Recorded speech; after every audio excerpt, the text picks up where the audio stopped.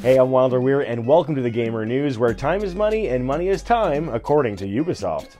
Like many game developers, Ubisoft tracks player time spent in-game and sees this as a measure of success. After the success of Far Cry and Assassin's Creed Valhalla, Ubisoft plans to keep making bigger and longer games to rake in that cash. Assassin's Creed Valhalla has earned over $1 billion in revenue, and considering its length and in-game spending time and money are apparently highly related.